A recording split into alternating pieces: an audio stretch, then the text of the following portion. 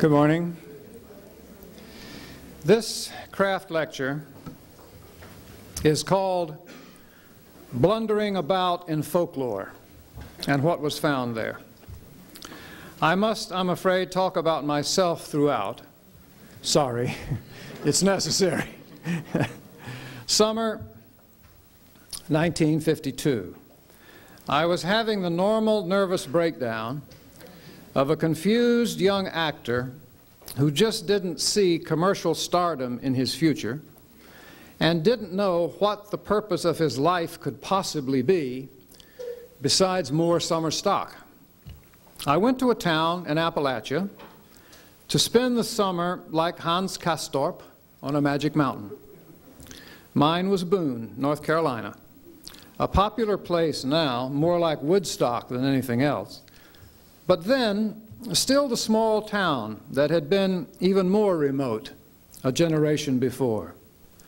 I had lived my second, third, and fourth year of my life in a large white house on a hill in the center of town, and my father's relations all gathered together to escape the ravages of the Depression of the early 1930s. Now, I had come back in 1952. I was told by my favorite cousin, Margaret Coffey, who ran the house, to stop sitting on the porch brooding and do something. There was a college in Boone. Why not take a course? I did. And my blundering about in folklore began, leading me directly into the life I have since lived. I saw in a catalog a course marked Old English and Scottish Ballads. I registered and showed up. A small, quiet, slightly, I thought, and was to discover enormously impish man in middle age was the professor. His name was Cratis Williams, C-R-A-T-I-S, Williams. And he had worked his way down from the even more remote mountains of Kentucky when he was very young. First to get through a high school, then to work his way through a college, then to begin working his way through graduate school by teaching courses like this one at small colleges like this one, which he never left, and which in time he graced as an outstanding teacher and for a time led as chancellor. Appalachian State University is now a large and thriving American school.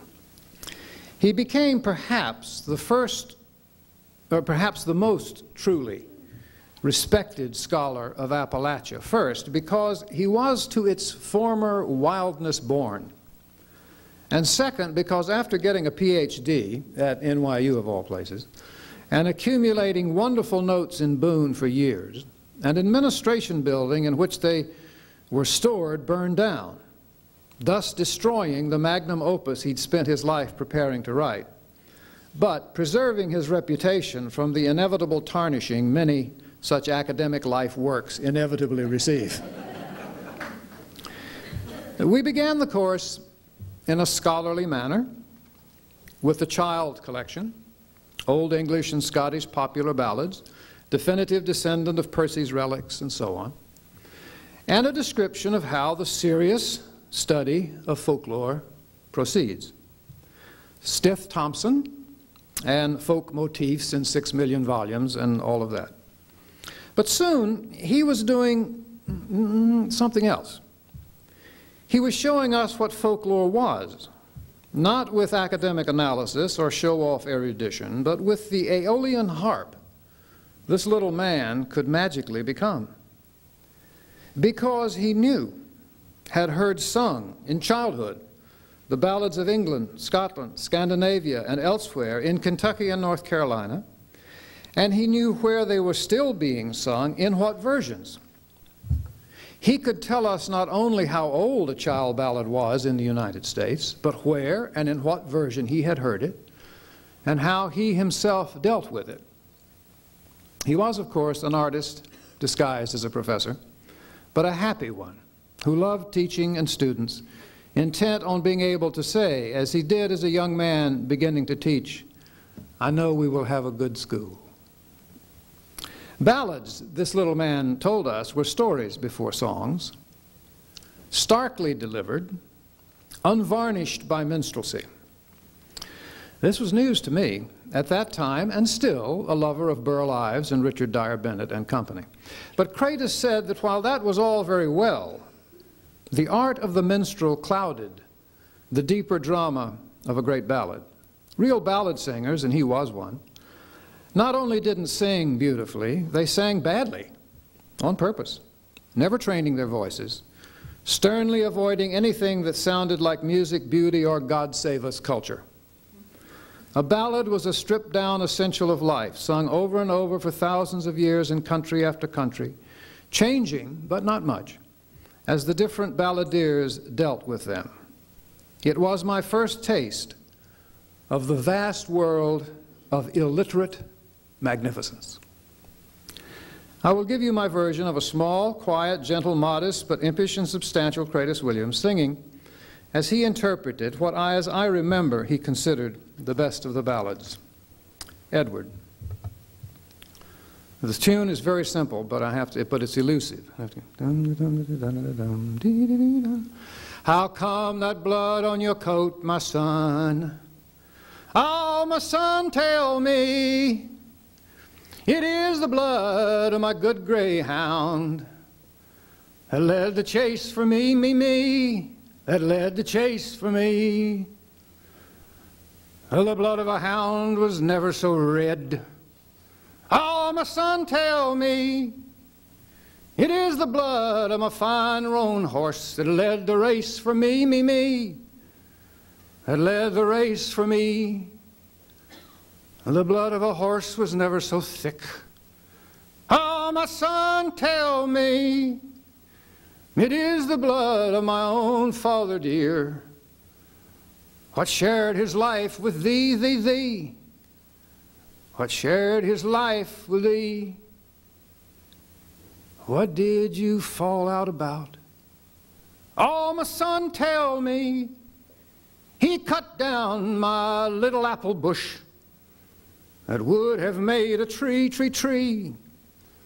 that would have made a tree.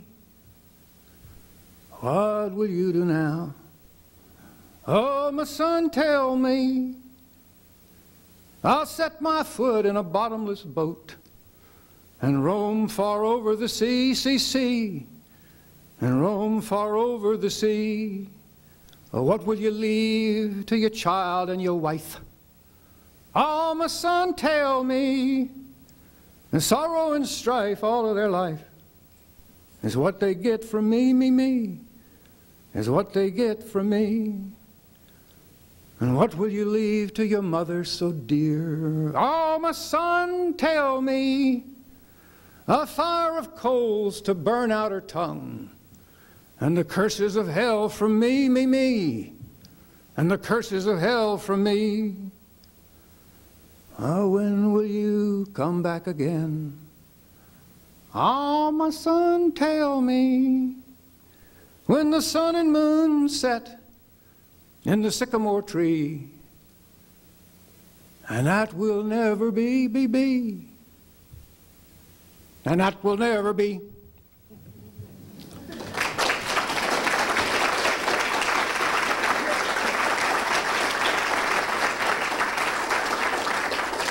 Well, when he finished, we sat back in our chairs. Wait a minute, we said.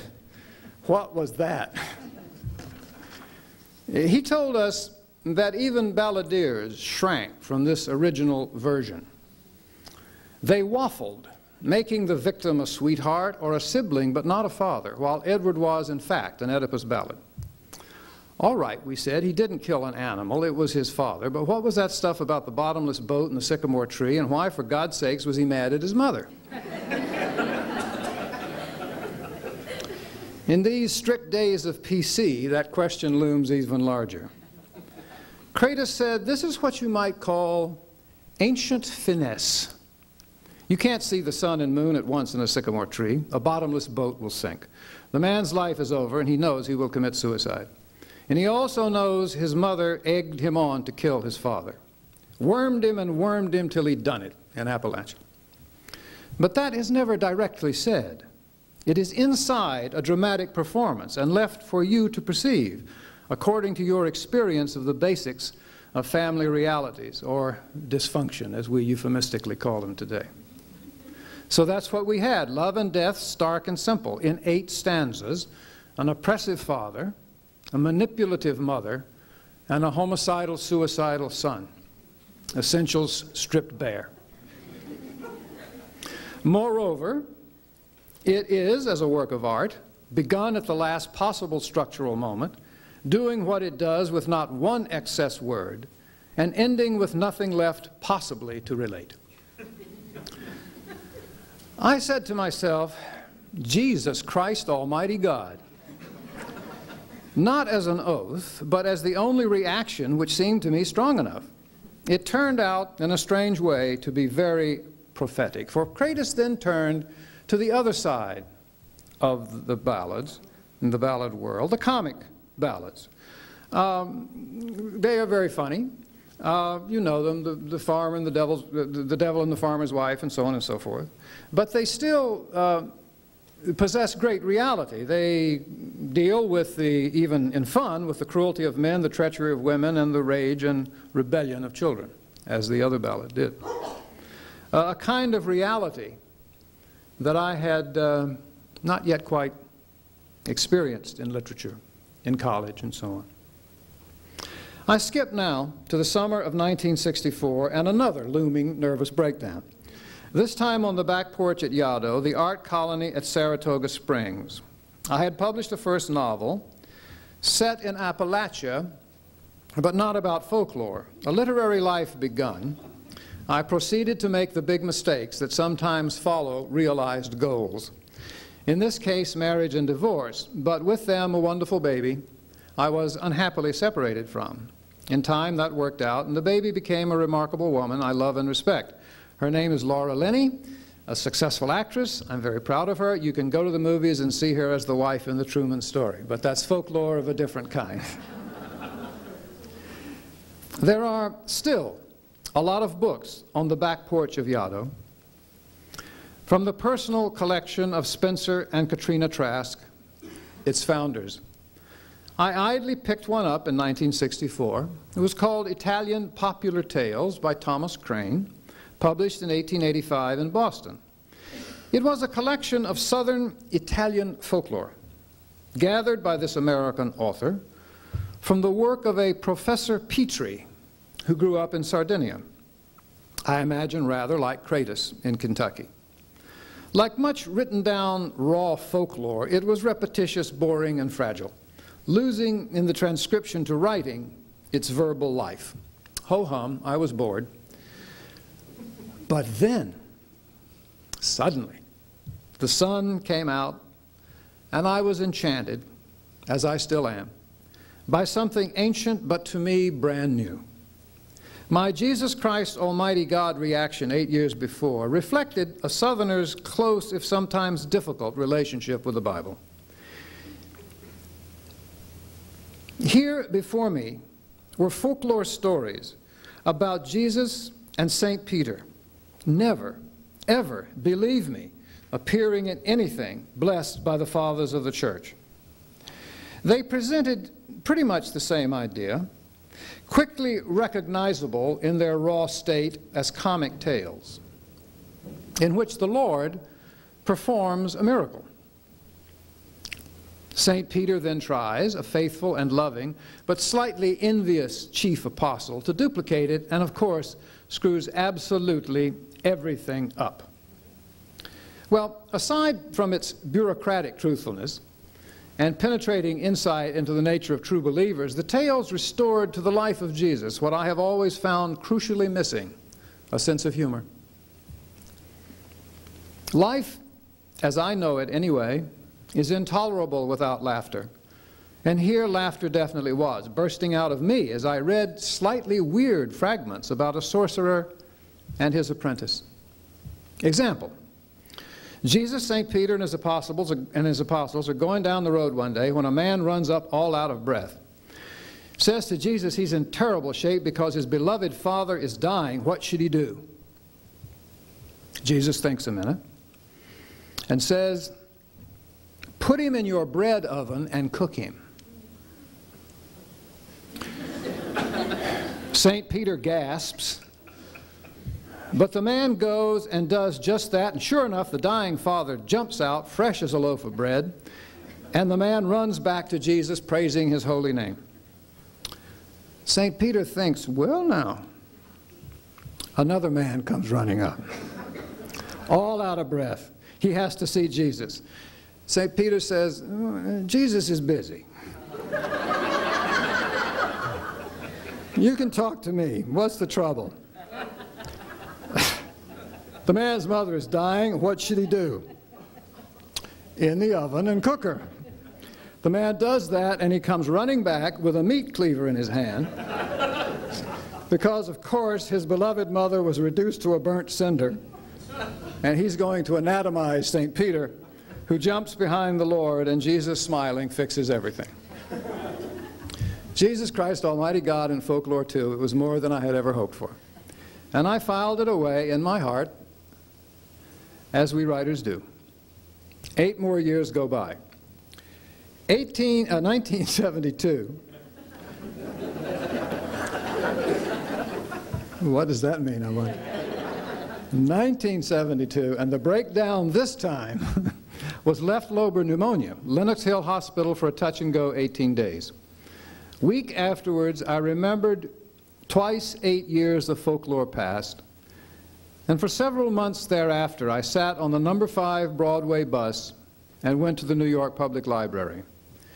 I had that wonderful institution bring up all the folklore journals in English, beginning with the earliest, which got started in the middle of the 19th century. I was looking for those buried stories about Jesus and St. Peter, and of course, I found many other equal marvels, unrelated to anything, so it seemed.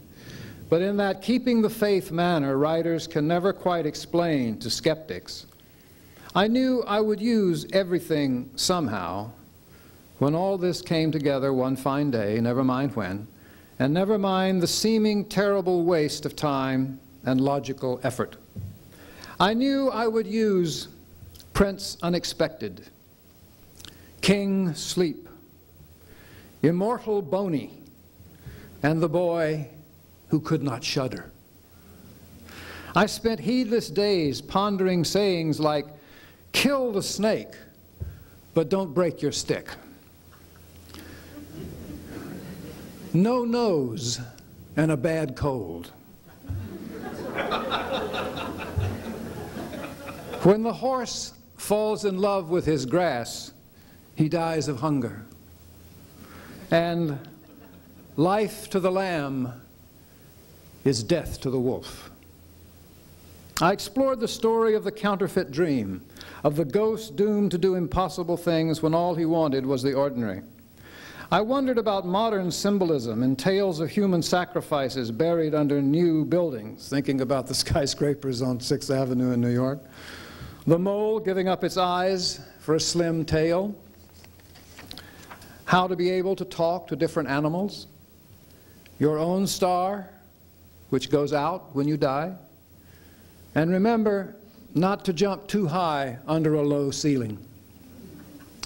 I followed the 16 stations of the folk hero. He is an infant born out of wedlock, mother a princess at home, father a god traveling, tokens of future greatness which lead to his banishment from his home, suckled by wild beasts, brought up by them or by a childless shepherd, grows up passionate and violent in disposition, seeks service in foreign lands, attacks and slays monsters, attains supernatural knowledge by eating a magic fish, returns home, leaves, returns again, overcomes his enemies, frees his mother from slavery, and takes the throne of his dead father, founds cities, accused of incest, kills his younger brother, injures an inferior who takes revenge upon him or his children, dies young in some extraordinary manner, a novel in every step.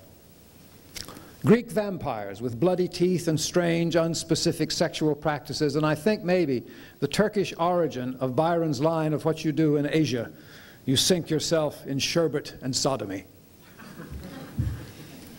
A king, unconsoled in mourning for the death of his child, ordering 1,000 men to beat the sea with golden chains. centuries of parrot jokes.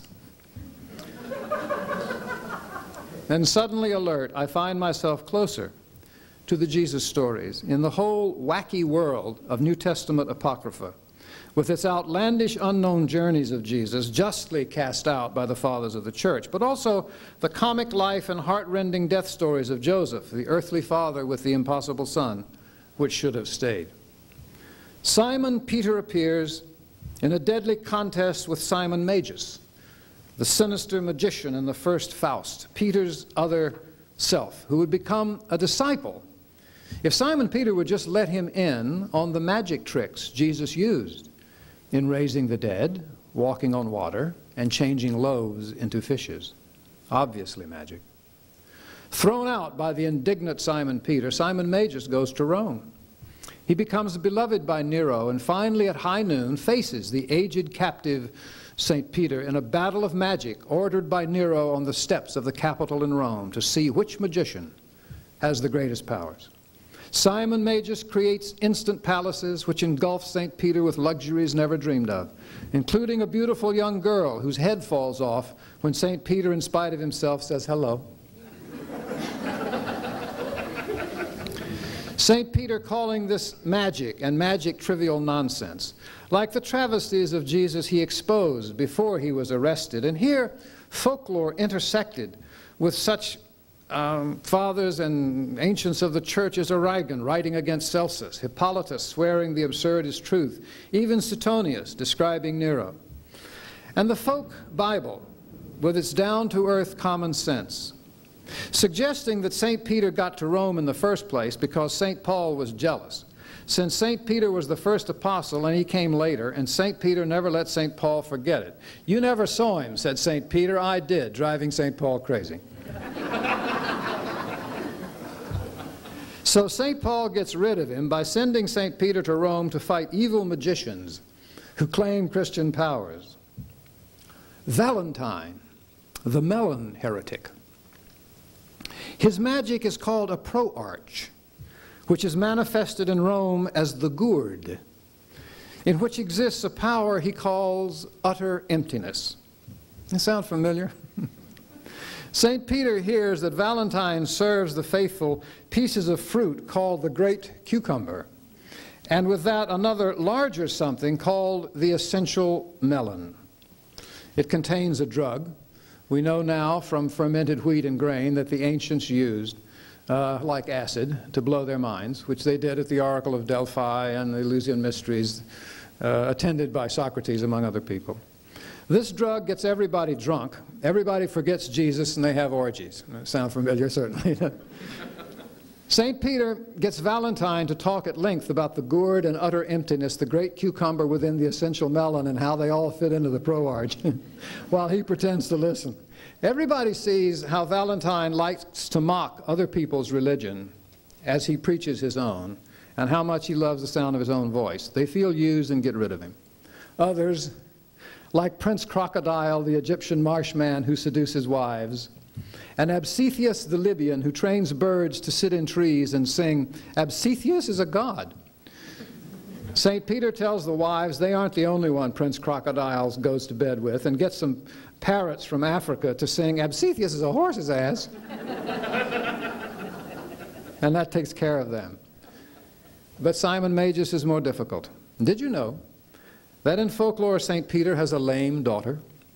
Her name is Petronella. And St. Peter wonders why it is Jesus never cures her when he could so easily. Well, on the steps of Rome before Nero, Simon Magus wraps himself in a blue cloak and vanishes, to be seen in a moment flying over Rome. A better magician than Jesus, says Nero. St. Peter, infuriated, loses his temper, and by the magic he possesses, in the name of Jesus Christ, he calls for Simon Magus to fall and die.